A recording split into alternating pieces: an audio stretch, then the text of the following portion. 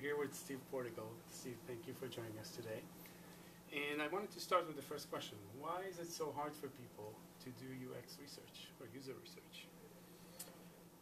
Well, there's a couple of different ways that I can unpack your question, so let me try both of them and see. One is what is it about user research that's hard to do, and the other is why is it hard to get to do it. I'll try simple answers to both those, and we can explore those.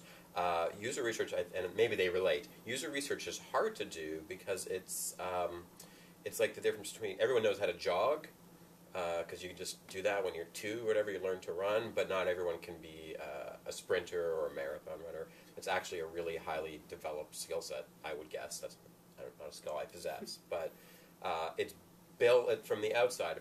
To a layperson, it looks like you're just applying that thing but doing more of it. So user research is watching people and asking questions and just being interested. That's sort of how it looks from the outside. And actually, to do it very well, you have to unlearn a lot of things you know about how do you listen to people, how do you ask questions, how do you follow up, how do you probe. We have all those as social skills, and they get us through our days really well and our friendships and our relationships. But in a user research context, that's not adequate. So there's a lot of expertise. So I think, not realizing that this is a special skill that has to be learned and developed and honed and goes against some of our normal intuitions, that makes it hard. As opposed to, I'm going to learn how to operate a bandsaw. I don't know how to do that. I'm going to study that. Now I've got it, I can go and do it. This builds on and reframes some innate skills or some learned skills. So I think that makes it challenging. That also, I think, creates challenges in people that might want to act on the results of user research, because they might not necessarily think that this is anything, that it takes time, that it takes skill, it takes training, it takes effort, it takes focus to do well. So then I think you get a bit of a vicious circle where if you don't believe in its specialness and difference, then you don't allocate what it takes, and then you get crappy results, and then that doesn't build confidence, so it kind of spirals into more of a negative frame. I don't know. All right, I'm going to use my teleprompter here for the next question. Imagine a startup or engineering team interested in learning about its potential customers' needs. What should that team know before they interview their customers? This is going to sound like a flippant answer, and I really don't mean it that way. What do they want to learn? What's the problem that they want to solve? I think we spend huge amounts of the engagements that we do in my company trying to get at what that is. I just was recently in a meeting that followed on, several meetings, months of writing proposal statements of work describing what was going to happen, and then we have tasks laid out in time and all these things, costs, deliverables, outputs, all the kind of project management stuff, and only to go in and realize that what we understood to be a sort of a sketchy statement of the objective and the problem was sketchier than we realized, and that the first step that they needed was to get everyone together and start facilitating an exploration of what is it that we want to know, what is it that we want to do with that information, how's that going to change something in our business. So I think, where I would encourage groups to focus is to really drill down on why are they doing this, and then what are they going to get, and then how's it going to address their problem. What is the most basic advice you can give a UX practitioner who's dealing with stakeholders who don't understand or respect the user research process? I think it's the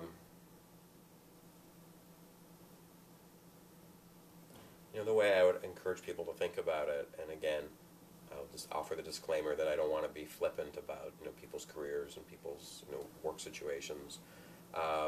If you're in a relationship and something that you value and you believe in that you bring is not respected or believed in, at least ask yourself the question, do I want to be in this relationship?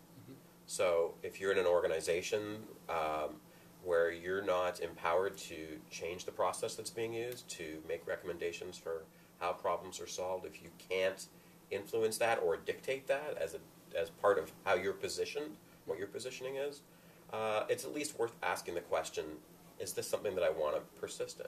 If I can't be successful according to certain measures, should I move on? Now, for a lot of people in UX, there's increasing hype in the press about the demand for UX people. So, I don't ever want to tell people, oh, just quit your job and move on.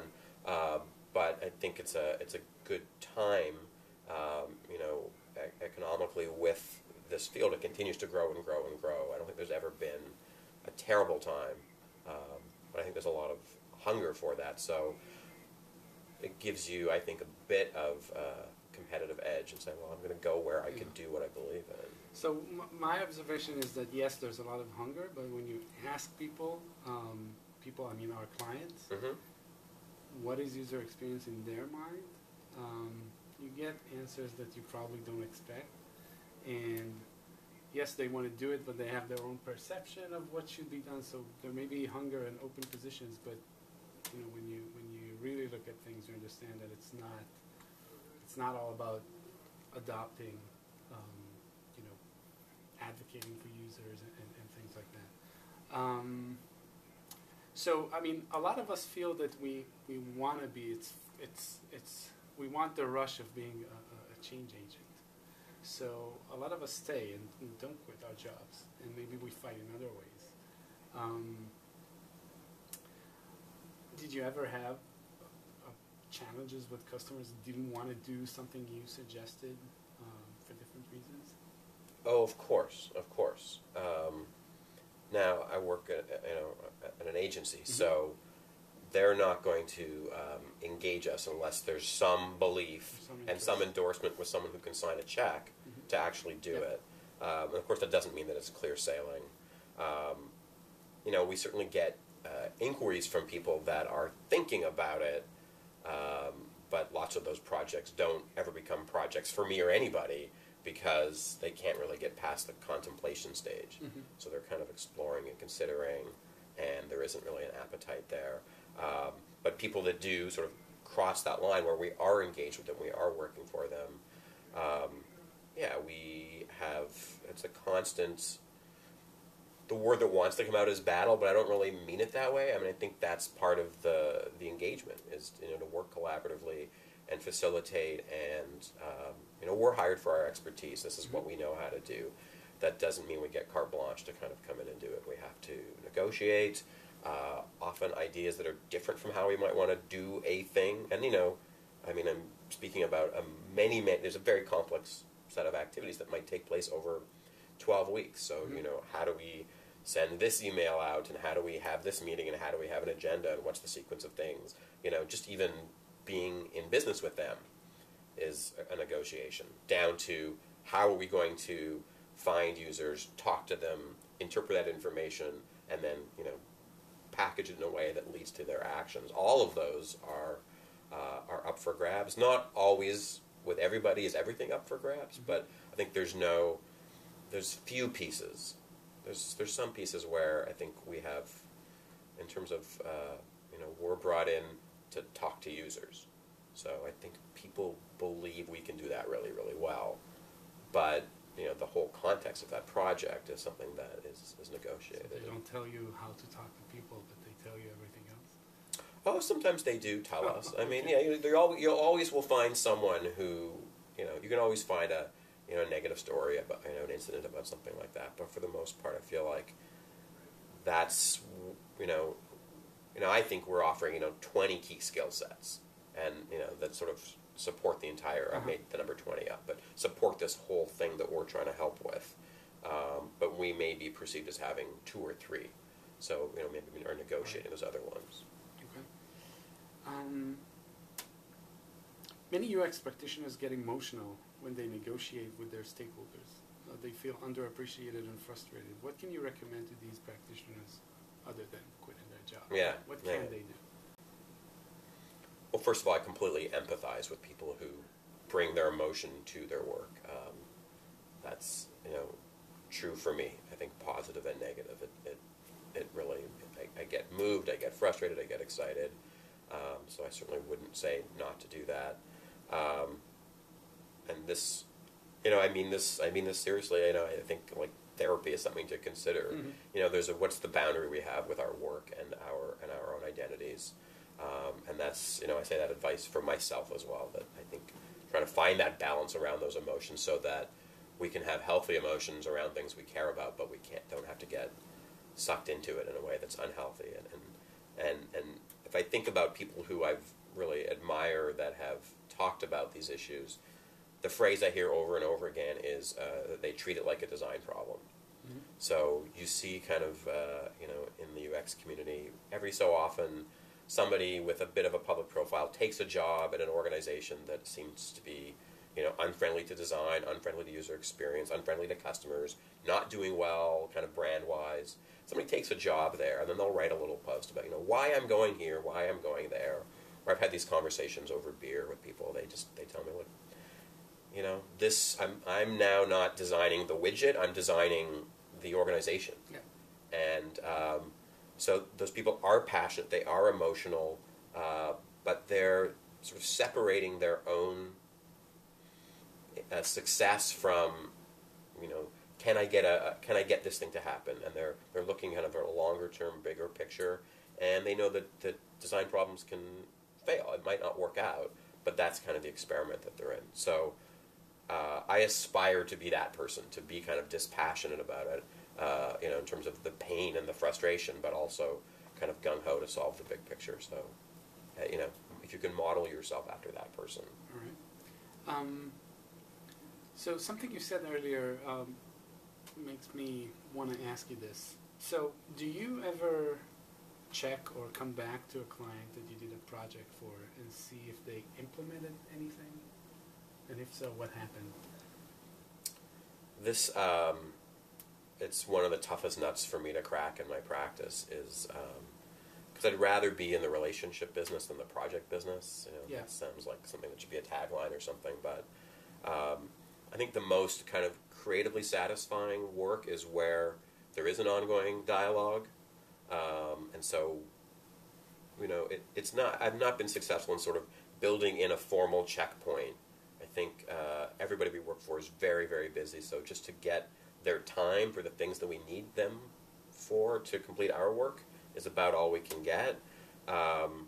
So I sort of need to maintain those relationships, find other reasons to check back with people and hear what they're talking about.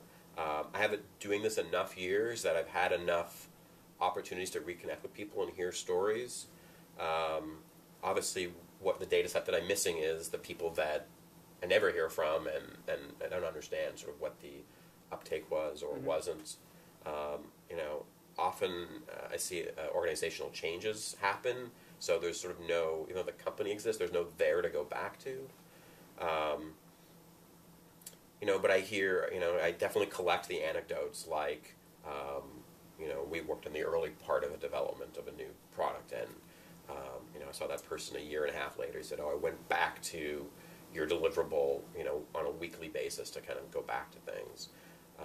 And that was helpful for me, and I actually could see things in the product where we presented them, you have to make a decision about this direction or this direction, but these are both strong vectors. And they went very strong in one direction. I could see it in the product. So, what I observed come out in the marketplace and what they told me, how it influenced them, kind of lined up. But, now, it's looking for chances to reconnect with folks and calling them up and saying, I have something to show you, or can you guys tell me what you're doing? And, it's, I think like anything else, I probably get about 20% kind of uptake on those outreaches. But then sometimes they come back to me spontaneously. Someone will tell me, hey, I heard your work come up in another meeting. I'm like, what happened? What did they say? What are they talking about? And, I think those are great when those happen. All right. I want to ask you about questions. So I find that people deal or obsess sometimes about our methods. Are you going to do this? Are you going to do that? With all of our crazy names for methods. I'm not even sure that UX practitioners know the difference between an interview, a contextual inquiry, and ethnography. And I'm trying to shift the focus from the methods to identifying research questions. You started with it. What is it that you're trying to learn What are the knowledge gaps that you have? What are the questions you're trying to answer? Not necessarily what are the questions you're going to ask users or customers, but what is it that you're trying to learn rather than how are we going to get that information? Do you still find people focus on the methods rather than the questions? Maybe less and less. Okay. Yeah, I wonder if you have this experience where someone approaches you and says, I'd like you to execute this study, as opposed to, here's what I'm trying to uncover. Definitely, I see that. Not always, not 100% of the time, but definitely you see people come and say, I want you to do a usability test for this, or I want you to do the same thing you reported about a study, about study results. I want you to do the same thing for our thing. And then we need to take a step back and ask, all right, what is it that you're trying to learn? And usually it's not a usability test that will answer the question or whatever it is. So yeah, I see that happen. Although with teams I work with for long periods of times, then that changes. They now know that I'm looking for the questions, not for they're not interested in the methods. Right. Yeah. So I think about that. You know, I think as again working in an agency context, I feel like we have two kinds of clients: ones that treat us as vendors, and ones that treat us as partners. Mm-hmm. And in contrast to the partner relationships we have when we're seen as the vendor, those are different. The time frames are ridiculous. The budget is ridiculous. Their experience in doing this is almost none. The problem that they want solved is important to them. I'm not negating the problem, mm-hmm. but it's not a sexy problem. Yeah. It needs to get solved. And of course, even when we go out to solve that problem for them, you find more. You can't help but find more because the topic is rich. Their ability or even interest in acting on that is limited. Mm-hmm. And so I'm okay with having a mix in my life because I think working as a vendor kind of keeps you honest and keeps you striving a bit to illustrate the value. I think there's always kind of a yes and piece that we can do for them, and some of them will take it and some of them won't. I sort of question myself, is one or the other more likely to actually act on what we find for them? I'm not sure I have I know what the engagement is like, how it's different, but I'm not sure what the uptake is like. It might be, similarly challenging in both. And I've, as an agency, you get sometimes the request for proposal documents that somebody has spec'd the whole thing out. It lists the cities, it lists the number of people, it lists a profile, and all they want from you is a number. So that's almost even worse than being a vendor, because sometimes in the vendor, you still can talk to them about how to approach it. Now you're just kind of a commodity vendor, and it doesn't, as much as I work at the pleasure of other organizations, I still feel like I want to be seduced a little bit. I want to get excited about their problem so that I can have my creativity engaged the most. And, a problem that's fully spec'd out.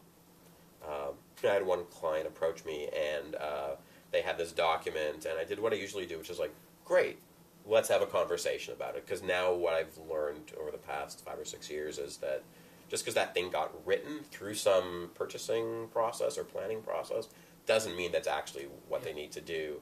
And sometimes if I say, have you thought about this? They're like, oh, awesome, let's do that. So I try to get the conversation and not overreact to that document. And I got to the point where, this person wasn't available. We need the RFP responded to tomorrow. This person's available this time for 10 minutes. Then the person wasn't available. And the email I got was from a person who was just a junior person, had no insight into the needs. They said, send me your questions, and I'll have that person answer them. And I thought, this project, I can't be successful in this project. The whole notion of the relationship is not right. So I've drifted far from your question, but I mean, methodologies and negotiating the methodology is part of the relationship, I think. Yeah. And I guess I'm characterizing different approaches to that. What is your approach to team members moderating customer interviews? Not just asking questions in the end, but actually facilitating the whole thing. Engineers doing research. I've seen it work well.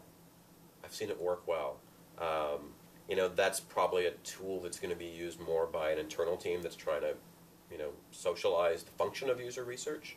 And I worked with a company where they were basically creating a program where more and more people could go out to the field and meet customers because there was just no awareness of real people.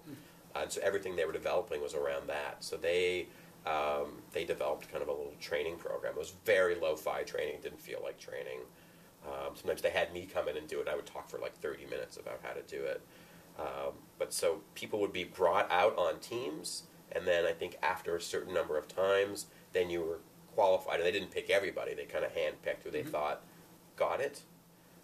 They would ask those people. So it kind of spread, and now they could serve a larger group by having more teams going out at once. And I think those people, spanned, job functions. I thought that was great. Obviously, you're doing something very different than a certain kind of deep dive where you need, if you're going to go as far as you possibly can and find the most nuanced insights, you have to be a deep specialist. But I think there's a lot of, we just don't know, we've got to go ask people. There's a lot of that stuff that would help development enormously.